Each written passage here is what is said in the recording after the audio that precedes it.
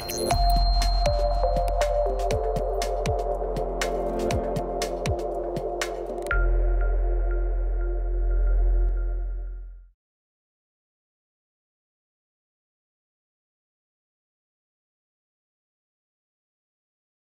wanted to start with a couple of warnings. The first is that it's a red paper, I'm afraid. I was giving a talk about a week ago at a workshop on the psychedelic humanities, and another participant emailed in the middle of the workshop, in the middle of my talk actually, saying, "I'm finding your essay really interesting," which of course was a comment on the style of delivery. But it's an important set of subjects, and I want to make sure that I get the argumentation right. The second warning, more seriously, is that I am going to be talking about sexual assault, among other things, and trauma, the trauma of that. So that this is a content or a trigger warning. In the increasingly polarized and melodramatic domestic political life of the United States over the last 3 decades, cross-party consensus has been quite exceptional. 2 totemic focal points of such exceptional consensus have been the sexually abused child in the construction of cross-party consensus around sexual predator legislation in the early to mid-1990s, and the traumatized war veterans, around whom MAPS has more recently engineered quite a fragile consensus on the need to loosen prohibitionist drug control legislation. Now, I'm not among those who would seek to downplay the extraordinary political as well as scientific achievement of MAPS in beginning to undo that prohibitionist stranglehold. And nor do I believe that their focus on veterans and, to a lesser extent, emergency services workers has been merely strategic. But I think it clearly has been strategic, politically speaking, and indeed extremely effective. But as the consensus around prohibition begins to weaken gradually and piecemeal, of course, questions are beginning to be asked about the new consensus, which is gradually replacing it. In other words, the consensus around the treatment of traumatic injury with psychedelics. I'm going to suggest in the paper today that questions must be asked about the nature politically and socially of trauma before we can know what it means to treat it with psychedelics.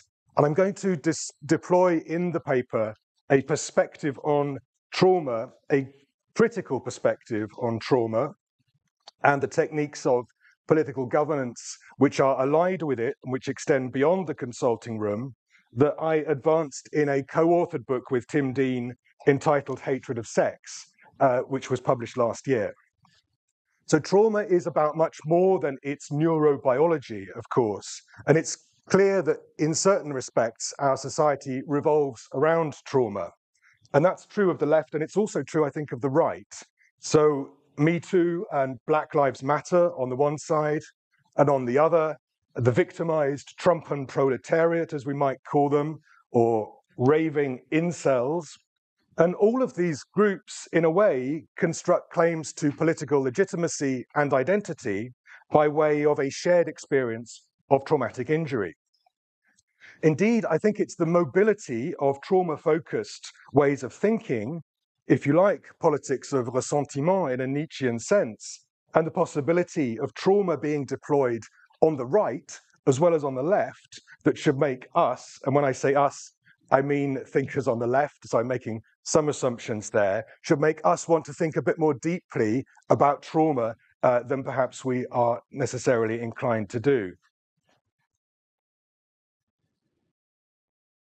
So the political theorist Wendy Brown, in her 1995 book, States of Injury, argues that injury or trauma has become a significant way in which political experience in our societies is organized and understood.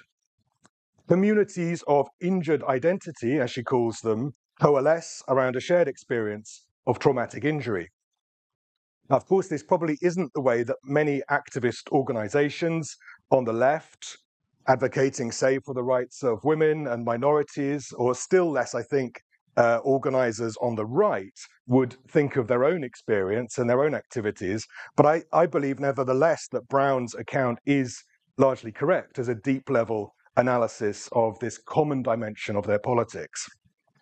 So if we assume for a moment, and it is an assumption, but if we assume for the sake of argument that psychedelics can be very effective cures for PTSD and other traumatic after effects, if we assume that hypothetically, and if we also accept Wendy Brown's analysis, then I think we're in a difficult position, because we're in danger of losing the material and embodied bases around which much of our politics is now organized, on left and right alike.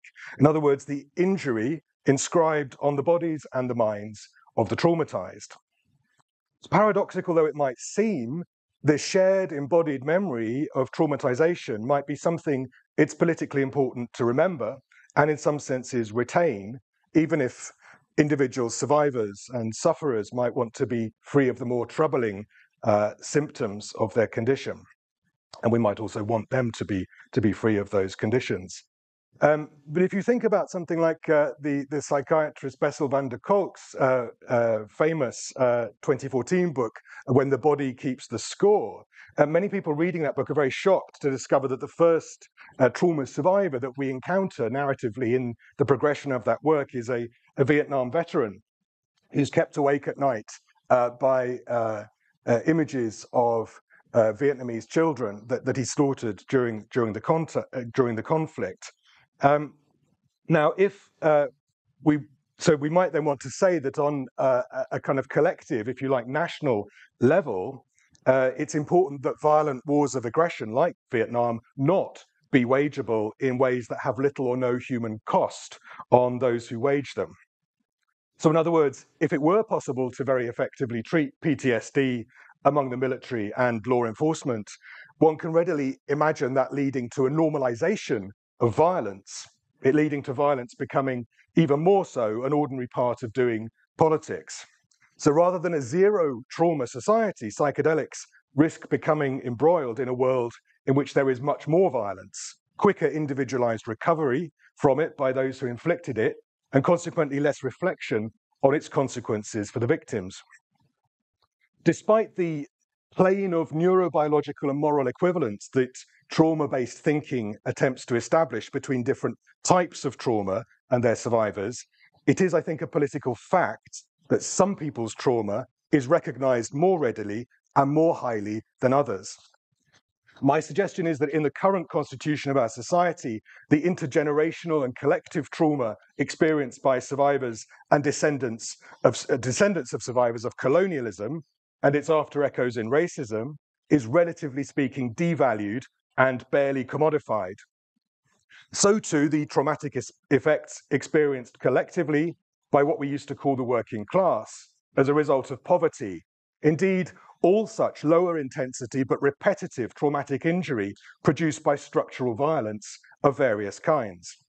By contrast, and I mean no offense in saying this, although offense could well be taken, the trauma experienced by war veterans, survivors of sexual abuse, and other victims of more spectacular or spectacularly sinister violence, and the traumatized identities that can be co-constructed from those experiences are now, I think, relatively highly valued and highly commodified. So it's against the backdrop of this very outlined structural analysis that I've just presented that I want to turn now to the Power Trip podcast series produced by members of the Psymposia collective, a self-styled watchdog organization based in New York City, with whose work I'm sure many of you will be familiar.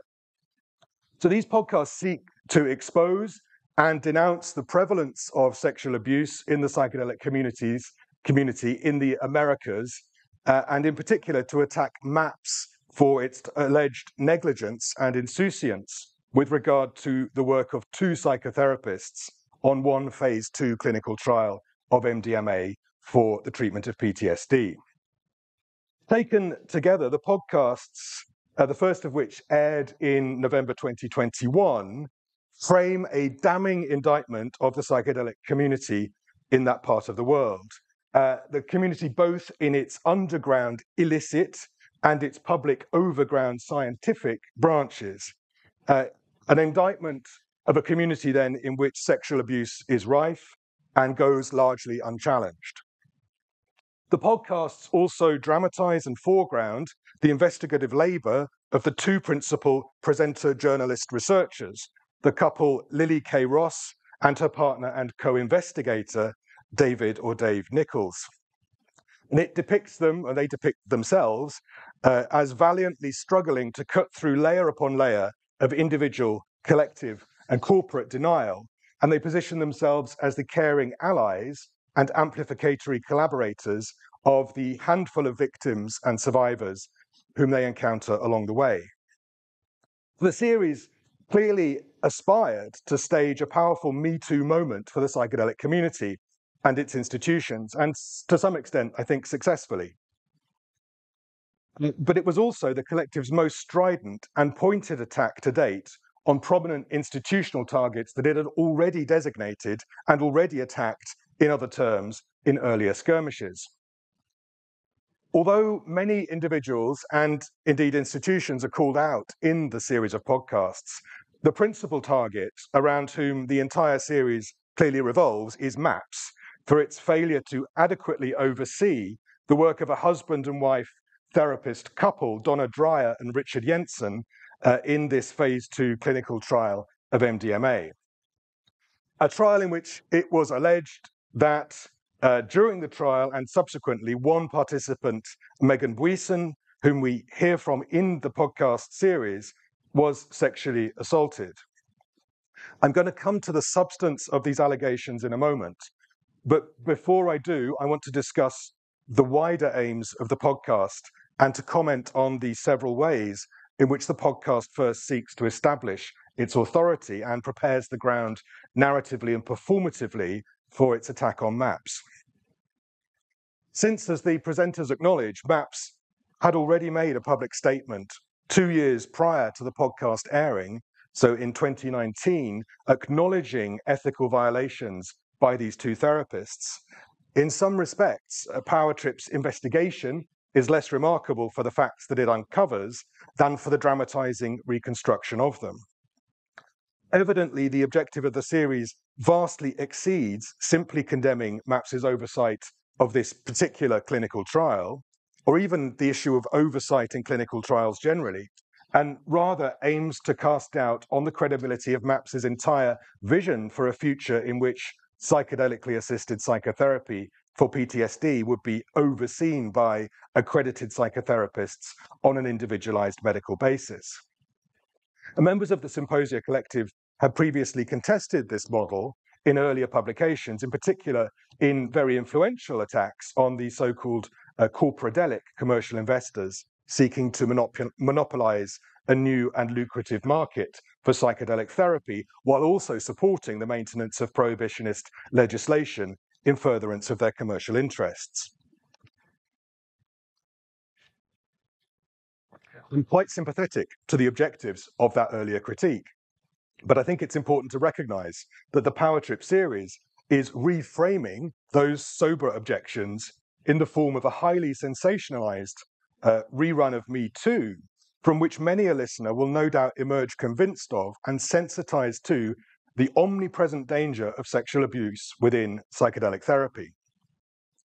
Now, as with MAPS's focus on the figure of the veteran, I do not mean to suggest that Symposia's expose on sexual abuse in the psychedelic community is merely strategic, but I do nevertheless contend that it is strategic, seeking to deliver a crushing blow to essentially the same institutional targets as have been identified in their earlier work.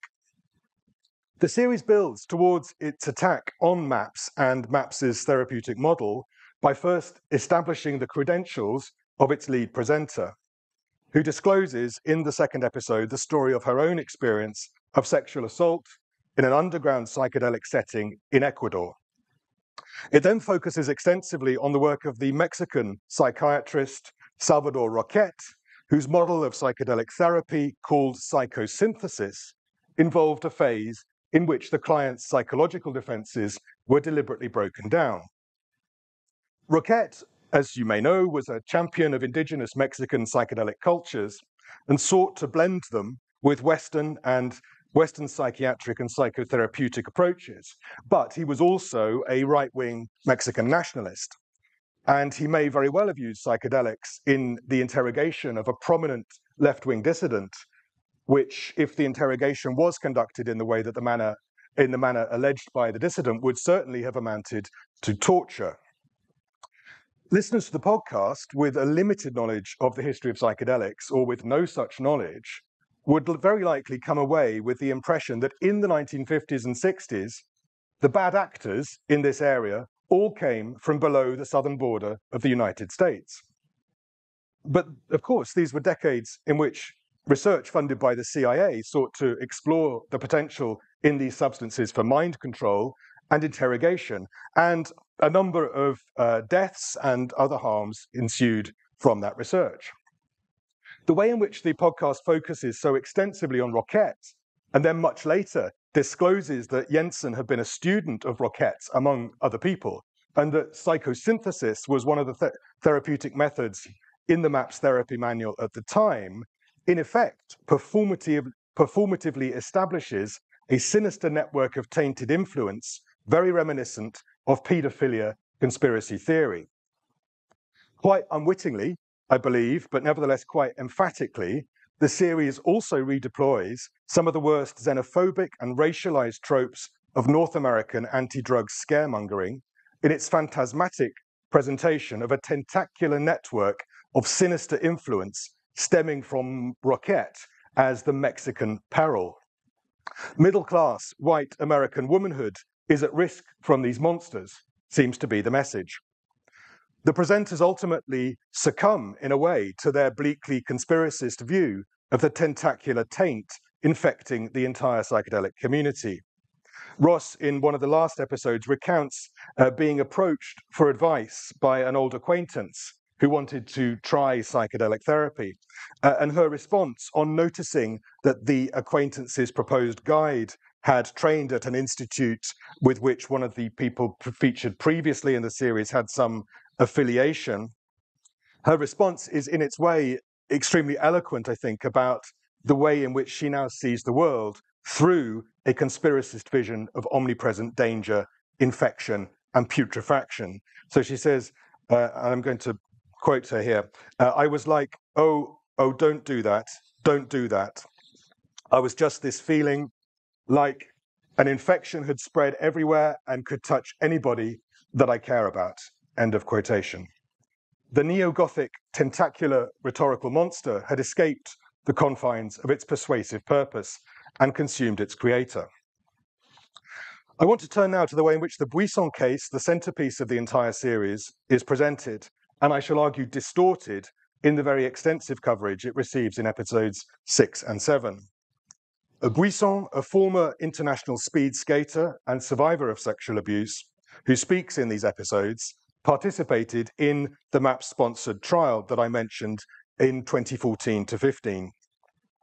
Along with a handful of other trial participants interviewed by the investigators, Buisson reports finding that the amount of therapy allowed for within the trial design was woefully insufficient, and that the therapy caused a resurfacing of traumatic material, which became difficult to assimilate. As she puts it, there was just no way to get through all of this before the trial was over. Nevertheless, Buisson, like most of the other trial participants, responded to researchers' questions during and immediately after the trial by affirming that the therapy had in fact been helpful, indeed helpful in a life-changing way, and most of the psychometric indicators showed significant relief. To the extent that the podcast registers this as an inconsistency with later reactions, it seeks to explain it away in terms of the expectancy of the participants, their desire to please the therapists and the researchers, and ultimately to lay the blame again squarely at MAPS's institutional door for overhyping the potential of the therapy. In what seems to me a very significant development in the case history over which the podcast does not linger, following the conclusion of the trial in 2015, Buisson decided to relocate to Cortes Island in British Columbia, an island that you can only reach by air or by water, where Dreyer and Jensen, the therapists, had made their home. Buisson got a job on a farm and began to socialize with her therapists. And she acknowledges that at that point, the therapists tried to initiate a conversation about boundaries. A year after moving to Cortes Island, she appeared on stage at a MAPS event to testify in public to the remarkably positive effects of MDMA therapy. But there was a lot that was happening on Cortes Island that the audience didn't know about, as Ross puts it. One evening, a group of people came to the house, started talking about Salvador Roquet, and Buisson learned that Jensen held this controversial therapist in high esteem. A sexual relationship began between Jensen and Buisson and lasted for approximately a year, a relationship that Dreyer attempted to stop and that Jensen has always maintained was consensual. Commenting on that defense of his conduct, Ross asserts very categorically in the podcast, that doesn't exist. That's not a thing. In other words, there's no such thing as a consensual relationship between a client and their therapist. And of course, in regulatory terms, in most North American jurisdictions, including those relevant here, Ross is absolutely right. Normally, 3 years must have elapsed since the termination of therapeutic treatment before a former patient can be deemed capable of meaningfully consenting to a sexual relationship. And in fact, the MAPS Code of Ethics for Psychedelic Psychotherapy goes much further, prohibiting sexual relations, sexual and intimate relations, and not only during, but at any time after therapeutic treatment. In regulatory terms, then, consent could not have been given, and therefore we're invited, and indeed, in a way, procedurally obliged to classify or reclassify this so-called relationship as abuse. Nevertheless, it's also worth noting that beyond this regulatory prohibition, no other evidence is adduced of this being anything other than a relationship of mutual consent. Administrative regulation is here what determines that there could not have been meaningful consent. Not long after Buisson's relationship with Jensen ended, she lodged a series of formal complaints against both of her former therapists, eventually also against MAPS as sponsor of the clinical trial, and ultimately a civil claim for damages against the therapists. As part of Buisson's complaint, MAPS eventually released some 75 hours of video and audio recording of the clinical trial to Buisson, who in turn asked Ross and Nichols, the co-presenters, to watch it on her behalf. In 2022, not long after the podcast series had concluded, an 8-minute video, thank you, telling Megan's story was released in New York Magazine, containing, we can only presume, the most incriminating footage from those 75 hours. And Buisson is being seen in that video being touched, cuddled, held, occasionally lightly restrained by both therapists. She's also seen in acute distress, as she apparently recalls, under the influence of the drug, the sexual abuse that she'd experienced earlier in her life. Now, she describes commenting on the experience of that therapy. Buisson describes it as her experiencing, at the hands of her therapist, in particular Jensen, the most horrendous abuse. Ross and Nichols don't question that assertion, but I think there's room to ask whether or not it's true. Was it the most horrendous abuse? And indeed, was it actually abuse? And I contend that, in fact, what we see in the video, when we abstract it from the insistent, suggestive framing and the narrative sequencing in which it occurs, what we actually see in the video are two well-meaning but rather inept therapists using exposure techniques which are common enough within psychotherapy, but I think generally ill-advised in the context of psychedelically assisted psychotherapy for various reasons that I could go into but won't here. So I think if we listen to the podcast with a critical ear, we come up with a rather different view of this particular case from that suggested in the series. The political black box of trauma is doing a great deal of explanatory and exculpatory work in the presentation. Buisson's agency is discounted in tracking the therapist down to their home. Her agency is also discounted in conducting a year-long intimate relationship with Jensen. And also her agency is discounted in the way that her view of the therapy changes so radically after its conclusion. Now, of course, from the perspective vocally espoused by the podcast's presenters, I'd anticipate that any discussion at all of Buisson's case in terms that don't simply echo, or in their preferred phrase, amplify the so-called testimony of the main protagonist would be dismissed as minimizing the abuse and indeed as victim blaming. And such a reaction is quite to be expected and follows a very well-established social script.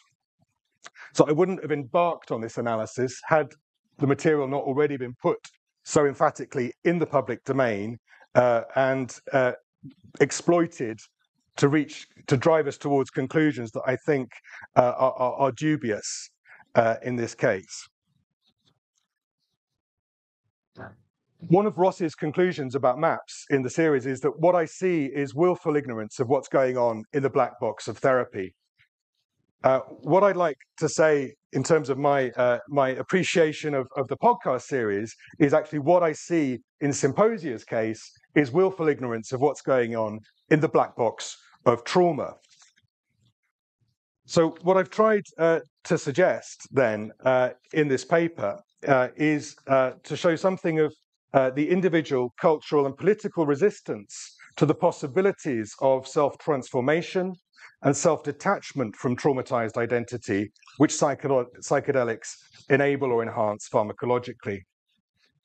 I've sought to show how one sensationalist expose in distributed fashion helps to condition the mindset of the traumatized and the cultural setting in which therapy might take place, so as to resist and discredit the very possibility of that therapy. You see, what I think the conclusion one reaches in listening to these podcasts, and I think it's the aim of the podcasts actually, is that we all worry a lot more about psychedelics as occasions for abuse and danger. And one can understand that performatively as a project of distributed anxiogenesis. In other words, the establishment of countless new sites of worry, the recalibrating of set and cultural setting in the direction of anxiety about risk and danger. And it's for that reason that I've thought it appropriate to offer this alternative view today. Thank you for listening.